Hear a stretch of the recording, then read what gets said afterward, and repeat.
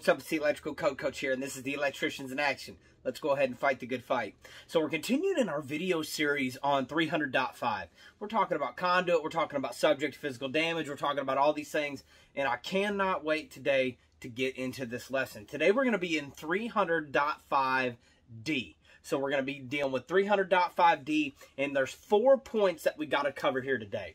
So what 300.5D says, it says direct burial conductors and cables shall be protected from physical damage, okay, in parts 1 through 4, or let me see how it says it here, in accordance with parts 1 through 4. So, okay, so that's why you always got to be careful when you look in the code. Does it say one of these parts in 1 through 4, or does it say all of these parts in 1 through 4? Here it says in accordance with D1 through D4. So in my interpretation, that means we've got to hit all 4 points. Let's go ahead and talk about them now. All right, so the first point here is when we're emerging from grade. So if you're new in the game, you're just getting started, and you're wondering what that means, let's go ahead and explain what that means first.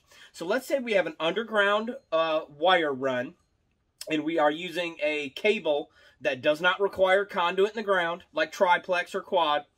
As we're coming up, heading up to the panel above ground, okay, as we emerge up, the flat part of the earth where the ground is called grade. Okay, wherever that's at, or where it's going to be when you're finished, is called grade. So you have wire underground, you're getting ready to come up. As you breach the earth right there, that's going to be grade.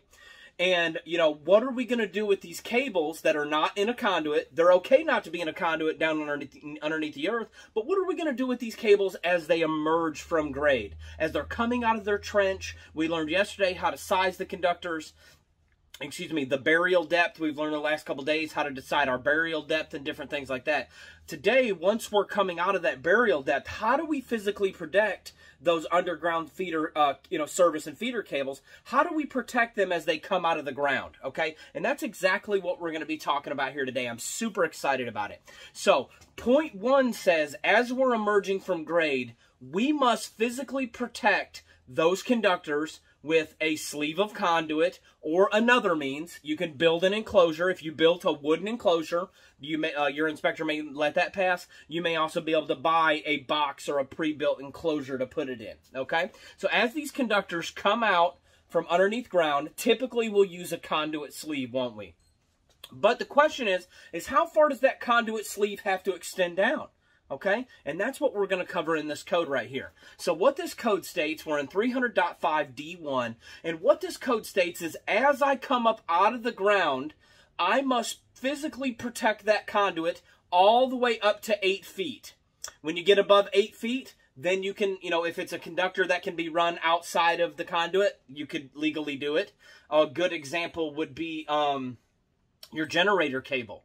That pre-built generator cable that's rated for direct burial, if you did it straight down in a trench, it's legal without conduit, then you would have to sleeve it all the way up to 8 feet or until you get inside your panel, right? So let's say you came underground, you're doing an outside meter center, underground, you sleeve this conduit and you come in the bottom of the meter center. Well, then you don't have to protect it anymore because it's protected inside of there. So let's imagine you come underground, you come in the bottom of this and you come up. Well, how far down in the ground do you have to protect? So we're building a sleeve, right? We've got our direct burial cables just laying down in the ground. We take a PVC sleeve, we'll say. Let's say it's not in an area that's subject to physical damage, which we're getting ready to talk about here in a minute in part 4, I think. But let's say you're coming up from the ground. You've got this meter disconnect combo outside. You need to protect that wire going up into the bottom of the panel. Well, what the code states here is that you're required to have that sleeve go down in the ground. So we're beneath grade now. That sleeve is required to go down in the ground as far as you were required to bury it. Does that make sense? So if your situation that you were in, based off of table 300.5, required you to be 18 inches deep, then your sleeve, when you're emerging from grade, is required to be 18 inches deep. Okay? So you basically have to physically protect it all the way down to as deep as your trench needed to be according to table 300.5. So if according to table 300.5, like we've learned the last few days, if it was required to be 24 inches deep, then that's saying that, you know, your pipe would need to be 24 inches deep. But there's a second part to this code here. So when you look at the emerging from grade code, part D1, it says that you are required to use table 300.5 to decide how far down you have to go. So if it was 12 inches, you got to go 12 inches and have your sleeve be that long. If it was 18 inches, you got to go 18 inches. But at the bottom of that paragraph, it lets us know that it's never required to be deeper than 18 inches. Okay? So regardless of what table 300.5 says, that sleeve, as it goes underneath grade, is not required to be more than 18 inches deep. Okay? So I say rule of thumb, guys, okay, and you may get tested on this. So if you are tested, it's not required to be more than 18 inches deep. But as far as the field goes, why don't we just go ahead and make every sleeve, as we're emerging from grade, let's make them all 18 inches long. Okay? Now, if your ditch only required, like we learned about yesterday, if your ditch only required you to be 12 inches, just make it 12 inches. But pretty much every time we're doing underground services or feeders, it's going to be at least 18, 24. You might live in one of those crazy areas that does 36 inches. So let's just make it, when we're doing with 300.5 D1, okay? And we have... and we have conductors and cables down in the ground coming out. We're emerging from grade. We're wanting to sleeve those puppies. What we're going to do is we're going to make it extend at least 18 inches down in the ground. Okay? And if you look through that code there, you'll understand. You either have to use table 300.5, but you're not required to make it deeper than 18 inches. All right, let's go ahead and move on with this. D2, so we're in 300.5 D2. It says conductors entering a building. Okay? So this is whether you're underneath a slab or outside. Let's say same scenario, but let's say we're not coming into a meter center. And for whatever reason, let's say it was a feeder and there's already a disconnect over there. So we went underground, we came back out from underground, and we must physically protect those conductors. Remember, all of that we're dealing with today is direct burial conductors. Okay, everything we're talking about today is all for direct burial. So we came out, we had a feeder, we had a meter disconnect combo over here on a post. Let's say it's a mobile home. We had a feeder disconnect combo on a post over here. We wanted to go back underground with our run. We went back underground with our run. As we're emerging with grade with our direct burial conductors, we're required to sleeve that up into 8 feet. But the code says here that we're also required to sleeve it all the way until we enter the building. So, with that being said, those two codes kind of contradict each other, because the first one says it's required to be protected only to 8 feet, but the second one says that it's required to be protected all the way until it enters the building. So, that's something you'll have to work out with your AHJ. But you must physically protect it up to 8 feet, okay, subject to physical damage. But then that code states that they must be protected all the way until they enter the building. And let's see if it says anything in here. It just says conductors entering the building must be protected until their point of entrance. So you can work that out with your AHJ. So you must protect it until you get to the bottom of the building. And then most conductors, if it's like a single-strand conductor, they're going to be required to be in some type of conduit all the way until they, get inside of the panel. But a good example where it would not be required to do it is if you were doing UF cable. Okay, so we've dropped our underground feeder cable down in the ground. Let's say we've ran a 12 gauge circuit.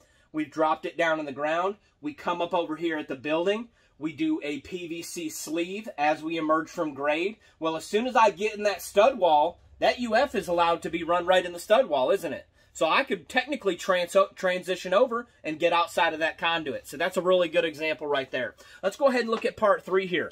This is a really important one, guys. I want you guys to really pay attention to this. So we're dealing with service conductors. We're in 300.5 D3.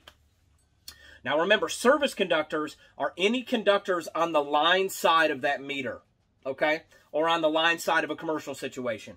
What this is saying here, for service conductors that are underground, when you're doing underground service conductors, you are required, underground service conductors that are not encased in concrete, that are, let's just go ahead and read it straight from the book. Where underground service conductors that are not encased in concrete, that are buried 18 inches or more below grade shall have their location identified by a warning ribbon that is placed in the trench at least 12 inches above the underground installation. Now, everything we're talking about here is for direct buried cables, okay? In our area, and a lot of inspectors may interpret it this way, when you're dealing with service conductors, even if it's in conduit, they'll make you do this code. But first, let me explain what this code is. If you're doing underground direct burial cable that's at least 18 inches, below grade, most of them it's always going to be, once you read table 300.5, okay? 1 foot above those cables, remember, these are just open cables. They're not in conduit at all. If somebody's in there digging, there's no conduit to hit first to say, oh my goodness, what's going on here? So these direct burial cables, and they're going to be unfused, okay, on the load side. So I've got service cables. Let's say we came straight from a pole, dropped underground, we sleeved it right here, we went to direct burial cables over here to a building, and then we popped up. Well, those cables are just laying in the ground without conduit at all, which is totally code compliant, and I'm all about using underground service cables. Well, there's no fuse on that, and there's no conduit to protect it. So what the code makes you do is, let's say you dug the trench, you laid your cable down in the trench. What you're supposed to do is cover it up with a foot of dirt, and then run a identifying ribbon. Typically, it is a red caution tape that says warning electrical all over it. Okay, so you dig your underground trench, you put your underground service feeder cables. Remember, never repeating anything in these videos, just using for educational purposes only. Then you put your red caution tape. Okay, so first off, you do your underground cables, you dig your trench, put your underground cables in, then you cover it up with 1 foot of dirt, and then you put a red caution tape down in the ditch, in the mud, and then you cover it up the rest of the way with dirt. And what this does is if somebody's ever digging, they're going to come across that red tape and stop. They're going to say, oh my goodness, there's underground cable in here, okay? With that being said, in our area, we even do it when there's conduit involved, okay? And there may be another place in the code. I've always used that code to justify it, but there may be another place in the code that requires it even conduit. I'll look that up this evening. But listen to me just for a second. We even do it on feeders in our area. I don't care if I do have a main breaker over here. If I go underground, I still put that red caution tape. First off, if they're my customer, I don't want somebody digging it up and me looking like an idiot. Okay? For two, if I could put a red piece of caution tape on an underground line, why in the world would I not do it? Why in the world would I not let somebody know there's 200 amp? Now, if I was doing a piece of UF cable and it was no big deal, then I probably would not do it. But if I'm doing a whole service cable, first off, I don't want it dug up and me looking like an idiot.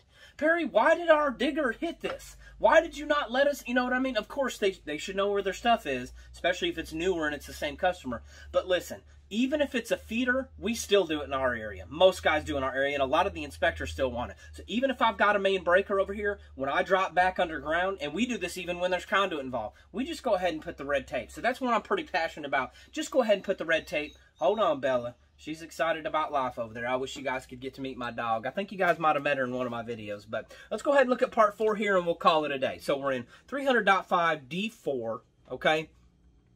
And it says where the conductors or enclosures are subject to physical damage, conductors shall be protected by rigid metal conduit, intermediate metal conduit, EMT, another type of conduit there, or Schedule 80. Now, this is the big what if of electrical.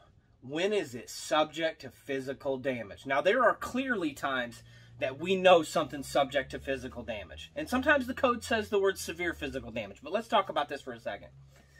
So, if we had a carport on the side of a house and the meter came in underground, okay, so here's the ranch, a ranch-style house.